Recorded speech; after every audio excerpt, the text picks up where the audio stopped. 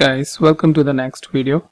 And in this video I will show you, as I mentioned in the previous video, that I will introduce the if else over here within the reduce and lambda. So the basic idea is that let's say I don't want to use any aggregation function or anything over here, but still I want to identify the maximum value with the help of if and else. Alright, so how I can do that? So over here we have a simple max underscore value is equals to reduce x comma y. So what we are saying that if x is greater than y, then x, but in this case the x will come here.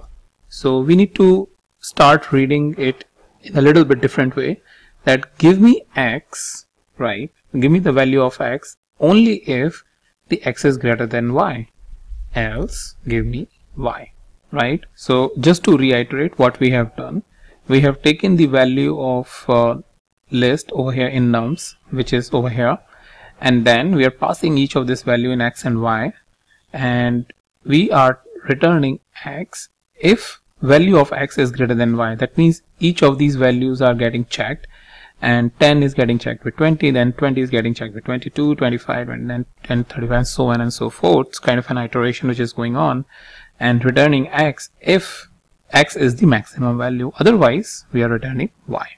Alright, so let's go ahead and execute that, and let me execute this, and now I get my maximum value, which is 35.